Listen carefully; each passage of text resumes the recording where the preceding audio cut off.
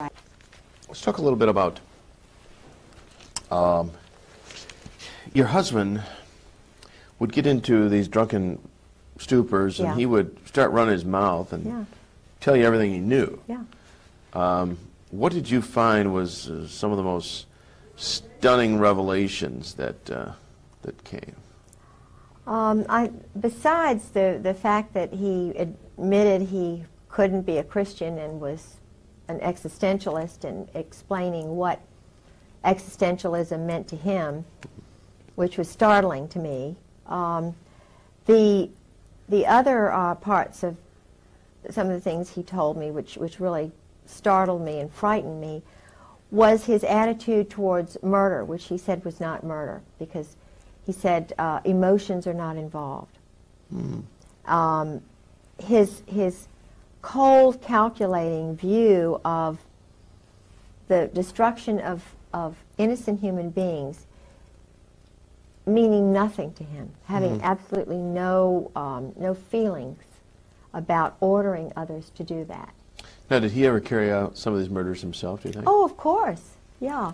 In fact, he told me about Malcolm Kerr's murder. Malcolm Kerr, who's that? Malcolm Kerr was a British double agent who worked in California. He was one of these joint, these intelligence operatives who worked for both sides. Okay. And he had been in California, but he was doing intelligence work in Beirut, undercover. He was the head of the American University of Beirut, AUB, which is in Lebanon. Okay.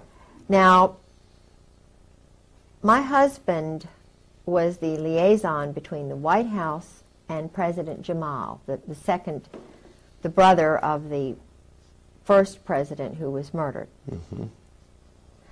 My husband was involved with assassinations and operations. Okay. He was very upset with Malcolm Kerr because Malcolm Kerr refused, although they were already there, the Marine snipers, the assassins, who were under my husband and General Joy, and Al Gray, of course, were hiding in the dormitory at this university. And, of course, General Gray, General Krulak, General Wilhelm, now Charlie Wilhelm was there. He is now my husband's special boss. And they were undercover there. And they had Malcolm Kerr murdered, simply because Malcolm Kerr would not allow the Marines to stay in the dormitory. Had I been Malcolm Kerr, I wouldn't have wanted rowdy Marine assassins living in a dormitory with children, essentially, adolescent young children, having set, you know, with their perversion and some of their behaviors. So he was put away for that very reason, George told me. Then there was Did he give you any details about how he was killed? No, he told me that he had to be gotten rid of because of that. He then said that, and oh, this is interesting, Mary Clark Yost Halab my husband is handled by her. She is an American double agent who was put on my husband's case because she could handle him. They had an affair, of course, while my husband was first married. I found out about it because she called the house after we were married and wanted to talk to him. And I found in his papers a photograph of her and her bio and all kinds of information on her. And her address in his address book, and I want you all to see that in this movie. I have a photograph of her. They had a long-term affair. The whole time he was in Beirut, while she was married to an Arab intelligence double agent who was underneath Malcolm Kerr. Okay. And who took over when Malcolm Kerr was murdered by them. So what you have here is a favor essentially done to Yost. She was Yost. She's from Louisiana. Baton Rouge, New Orleans. How did she enter the intelligence picture? Was she recruited from school? She was at, trying to think. I have her bio. Okay. English major, written books on British literature, Phi Beta Kappa. She went to the American University in Beirut. She married an administrator there who became, because of her position, you know, they love the mixed marriages. He was mixed marriage in the sense of? For the double agents. If an agent marries an agent of from another country. Yeah, they love that. The intelligence community love that. The State Department loves that. And I was mentioning earlier that about the State Department, when I was living with Sarah McClendon, helping her in 1986, I went everywhere she went because she's the senior national White House correspondent. And I went to the State Department one day because I was curious about why there isn't peace in the Middle East. And I wanted to go to what I thought was the Middle East Department. Well, there was a group of students, and I got a press pass ostensibly to go in and interview them. So I left them and meandered up to the Near East section. And I had quite a few hours. I thought they were going to, you know, say, what are you doing here? Because all the doors were open. They had these little buttons on each door, you know, that they could have closed and you could have had to have known somebody to get in, which I think is terrible. To have the American people not know and not be allowed into the State Department without a special Sarah McClendon. If I hadn't had been living with the senior White House correspondent, I, as a citizen, would not be welcome at the State Department. Now, if they're interested in peace and they're interested in that kind of thing, they're certainly not showing it by the closed door policy. So I went in. There were about, 8 or 10 offices. I went in every single one. I was looking to find out who the leaders were. I knew about Aaron David Miller. I knew about David Satterfield, who really wasn't David Satterfield. His family were Zionists who changed their name to David Satterfield, who was a Virginian senator back in the 30s, who had a wonderful name. It's like Jonathan Pollard. He took the name Pollard, which wasn't his name, because of Governor Pollard. I was married to Governor Pollard's grandson for 21 years. They take the names of honorable people, and then they're not honorable. And what was his name previous to Senator? He lived, now Aaron David Miller, I think that is possibly his name. It might have been Mueller. And I'm not saying that just because they changed their name they're bad. Right.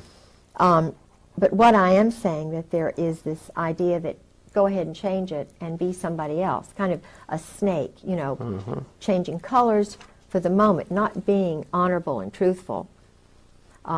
Saying my family is Rosinski. Heck, I'd be Rosinski. You know, I'm the 8th Catherine in a row from Scotland. It's ridiculous. But my daughter's Catherine and my granddaughter's Catherine. We're just, you know, it's a family tradition. Weird, but we're happy with that. David Satterfield, the reason I went there was because in the spring I went to a dinner. It was either a dinner or a luncheon that the World Affairs Council had in Norfolk. And he was speaking. And I'm very interested in peace because as a Christian, I want it. I know it's possible if people are reasonable. And this talk that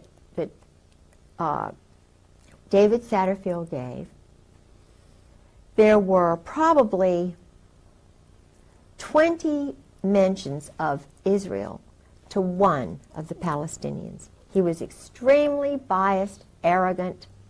The arrogance is what bothers me, because you can't have peace, you can't have justice where there's imbalance.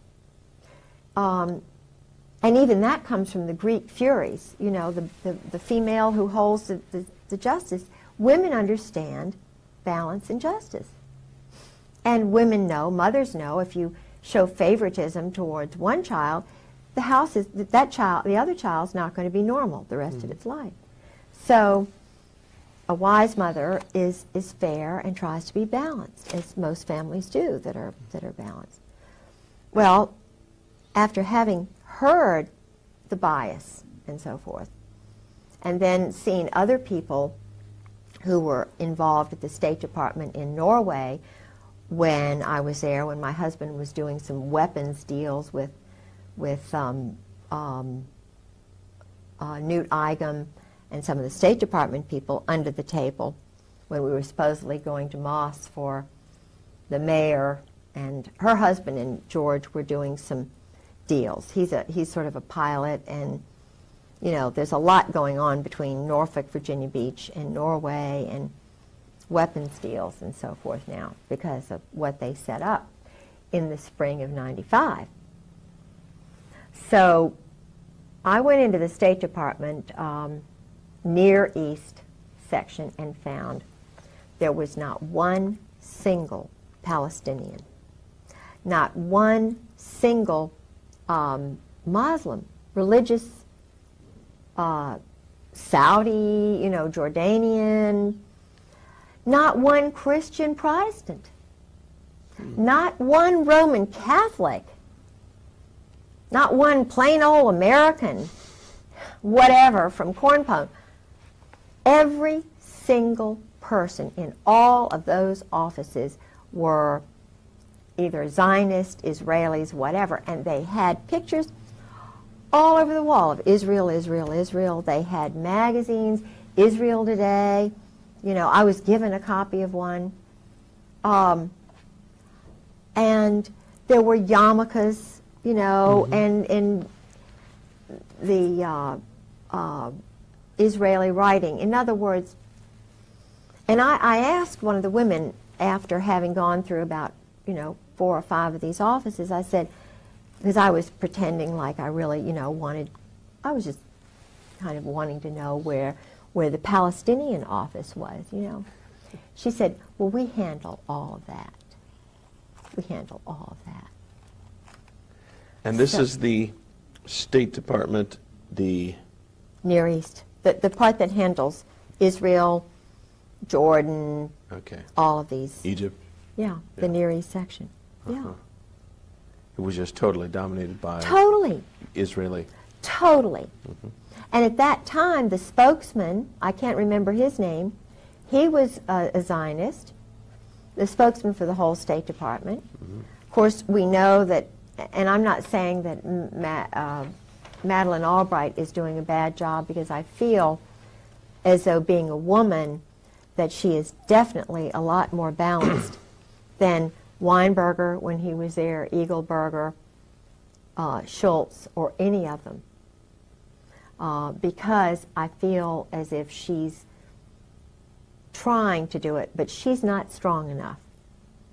There needs to be a fairness in the State Department, because all the weapons sales under the table are going through the State Department. That's why Ron Brown was murdered. Ron Brown tried for the first time to take away the unfair State Department monopoly on illegal weapons and drug deals. Because the weapons, the drug money is paying for the weapons. The brand new weapons are sold by agents of Israel or this. No, is this a conclusion you've drawn based on your knowledge of this? Yeah. Gorbachev, whatever the guy's name is. Bonifar. Gorbanifar. Gorbanifar. And one of it was either him or my husband worked with him. My husband was the one who was chief of staff under Al Gray when North was moved from the Atlantic Command to the National Security Council. Ollie North. Ollie North. And when you work in the White House, you work under the Army. The Marines have no overlord as such.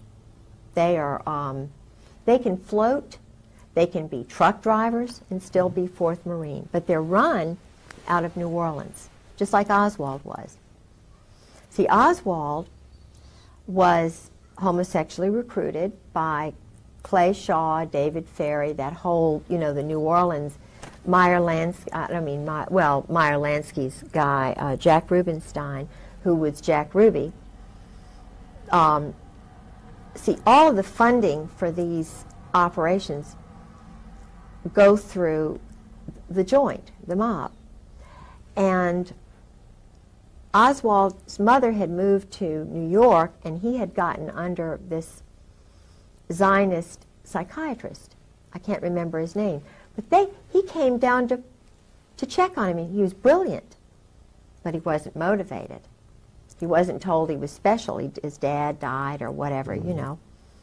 And his father was a, you know, I believe, a German soldier. But the point is, Oswald was a loner, brilliant, and a perfect candidate. He and my husband's profile are just, in fact, they almost look alike. And you mean their profile in terms of their background? Psychological not profile. Their physical profiles. Yeah, even they look a lot alike. Yeah.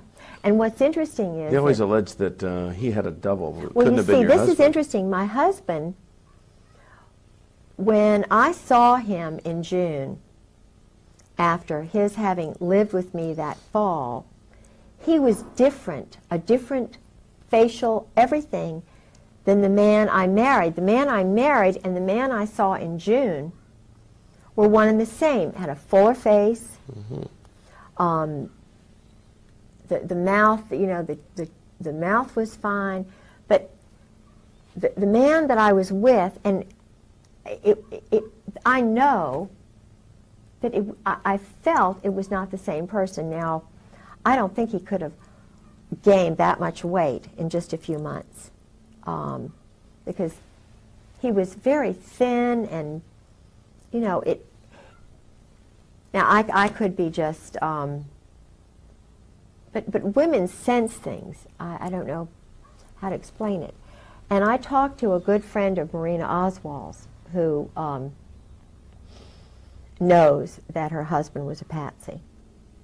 And I talked to another woman in El Paso who was in the book The Widows, whose husband was a German, or rather a Czechoslovakian, whose father and 2 brothers had come over here as mercenaries, like all of these young men are still doing today. And the father sent for the little boy and his sister, leaving the mother back in Czechoslovakia. Evidently she had had an affair or something, but she was banished. I think they do this on purpose, though, because I'm finding that the boys identify with their mothers. They don't bond so much with the fathers, and they are their mother's keeper in that country. Now, I've talked to an Indian who had this situation, a little boy from Haiti, and a young boy from Romania. Each and every scenario was the same. The mothers were back there. They were given 5 years to become an American citizen, as they were mercenaries. They had to do things that made one of them cry on the bus. And he told me what was done when they did a hit. There was one man who did things that were just horrible, and he said, I want to get out, but I can't.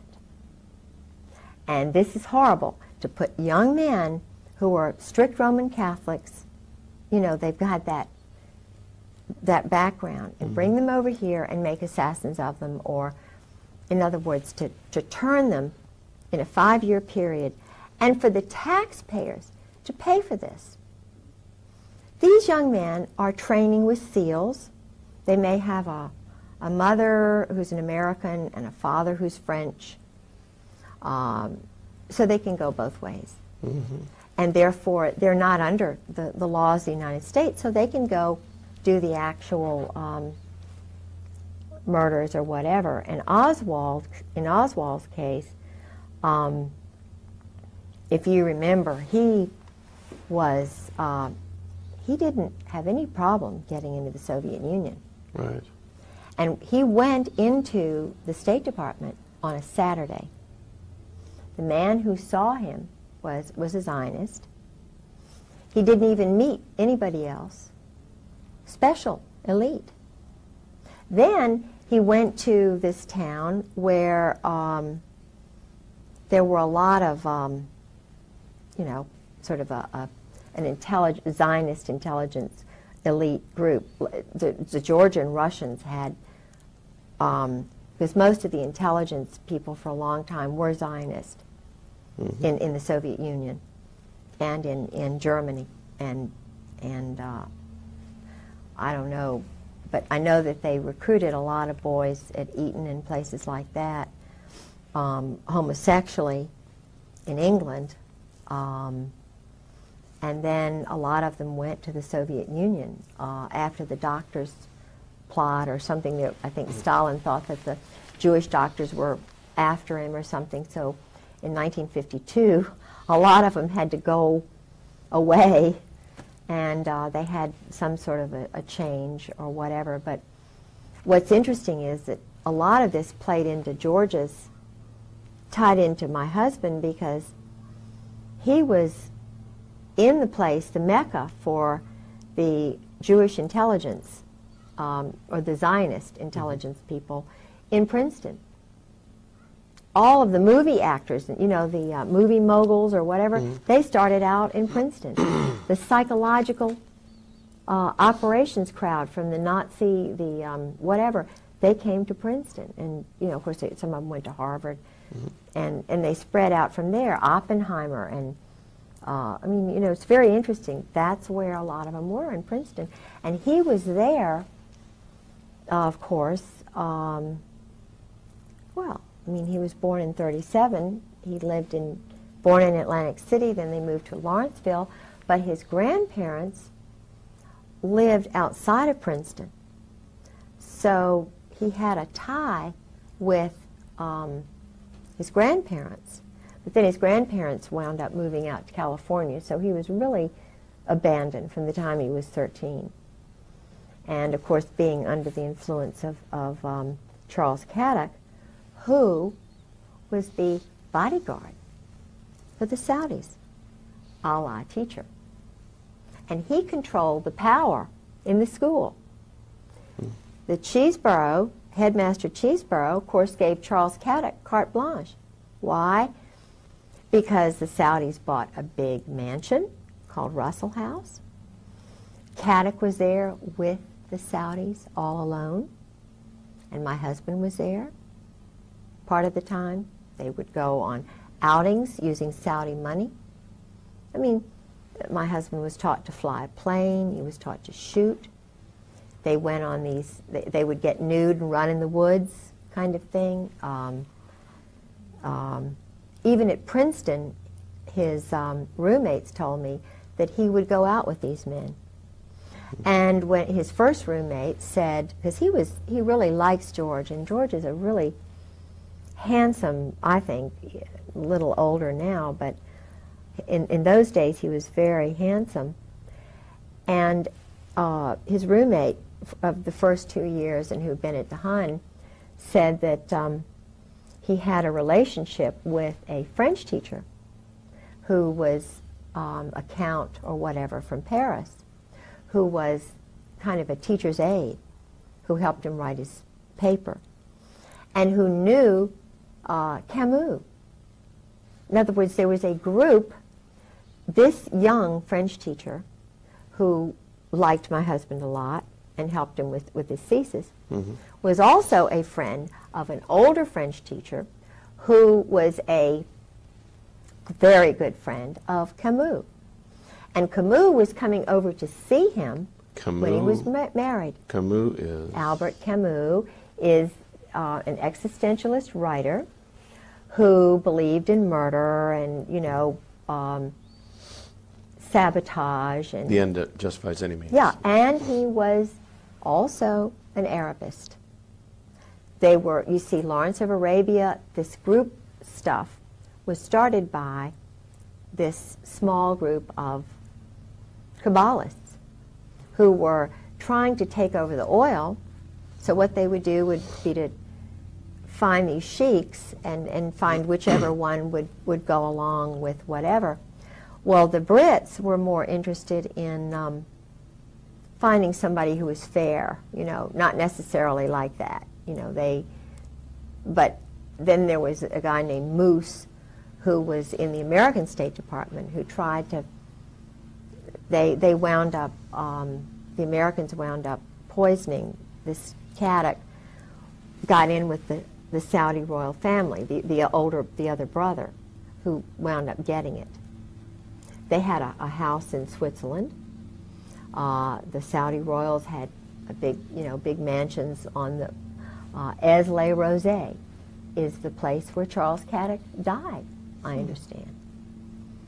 And my husband, according to the roommates, one in particular, who said, George never lost track. He always kept up with Charles Caddock. Well, Charles Caddock only died in, what, 1995, 1994. I only heard of him as a teacher in the first 3 years of marriage.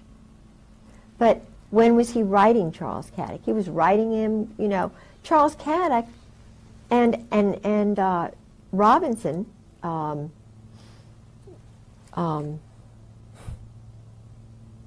Robinson, I can't think of his name now.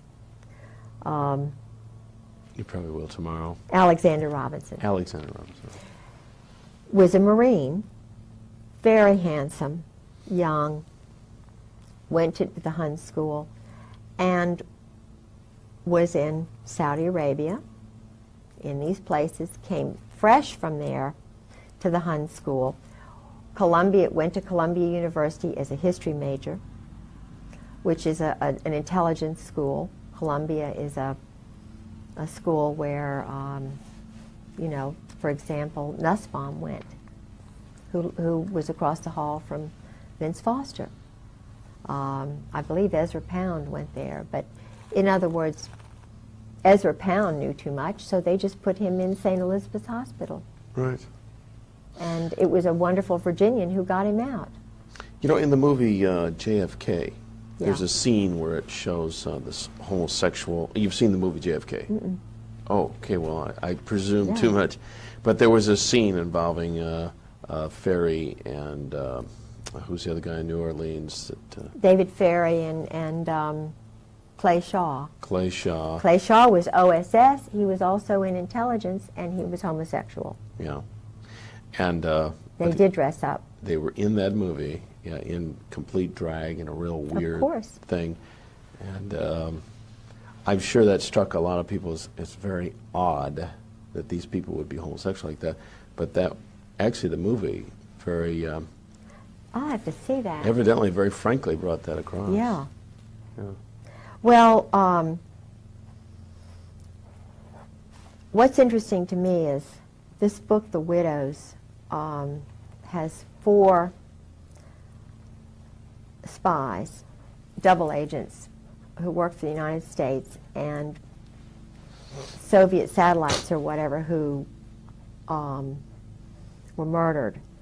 And they worked for the sort of the Navy and the Army, and one of them was a man who was murdered outside of the Army's intelligence headquarters outside of Washington, and in a Holiday Inn, I think it was.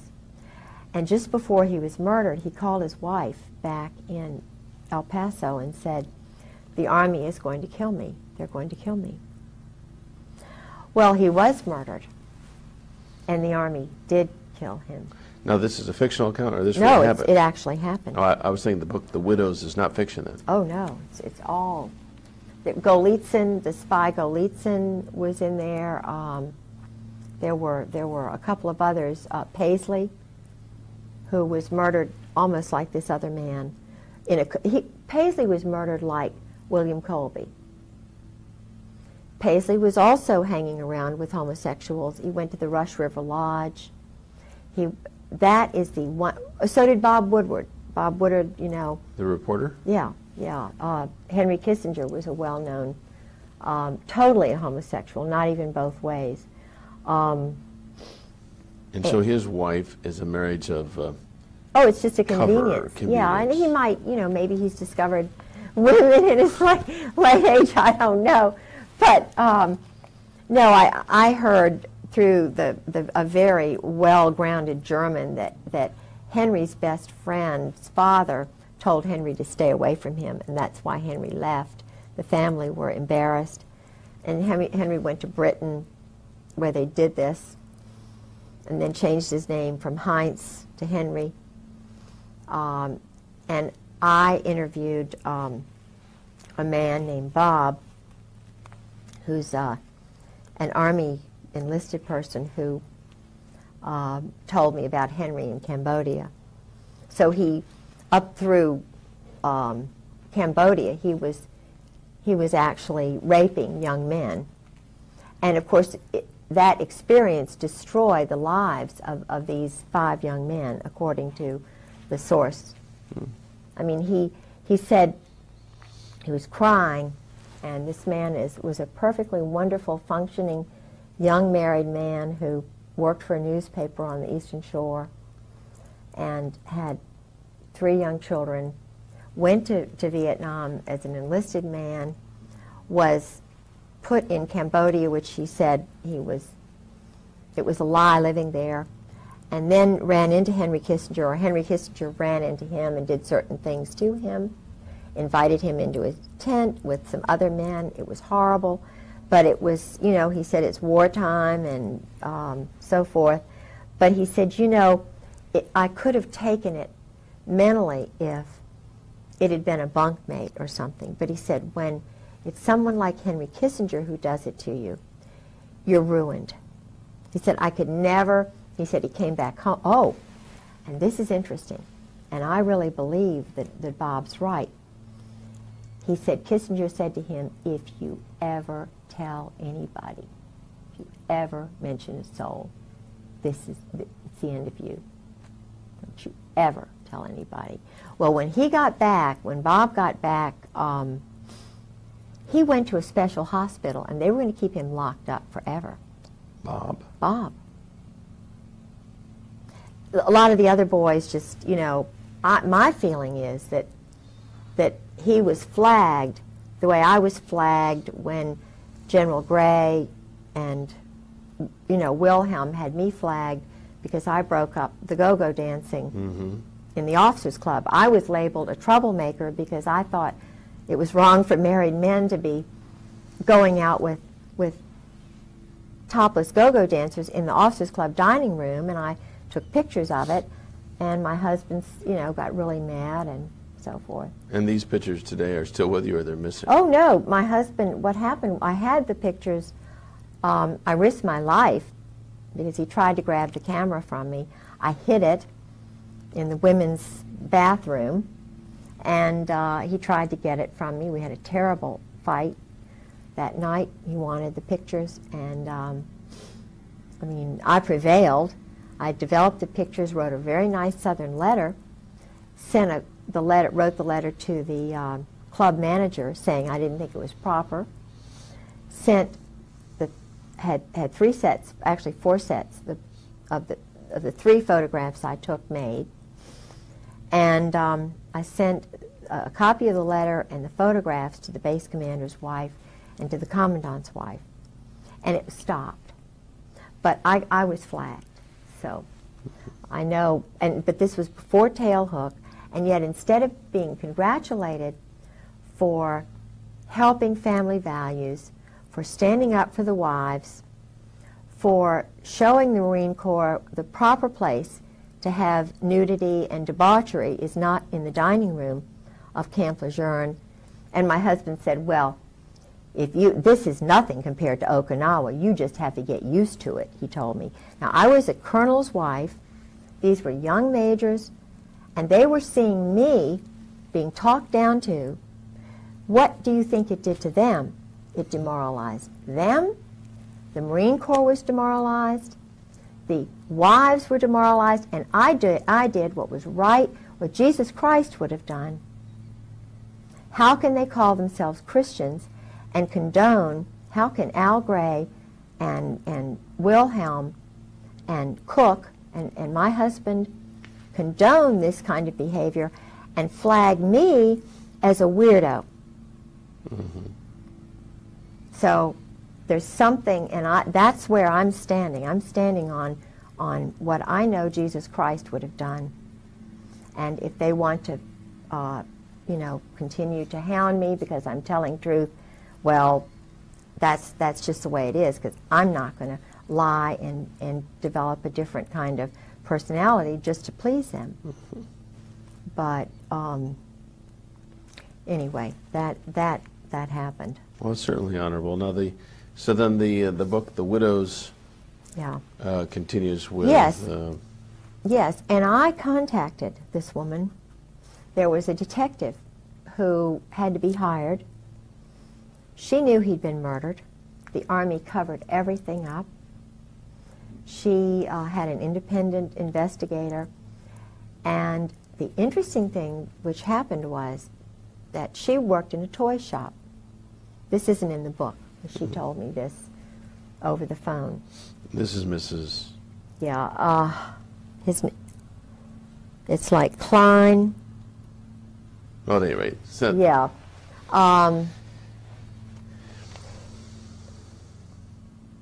Anyway, he's a... I'll think of it in a minute, okay, hopefully. But she worked in a toy shop, and they were scoping her out. And this was just after the... No, it was before he was murdered. It was before he was murdered, because she said she told her husband about this. George Bush and his wife came into her shop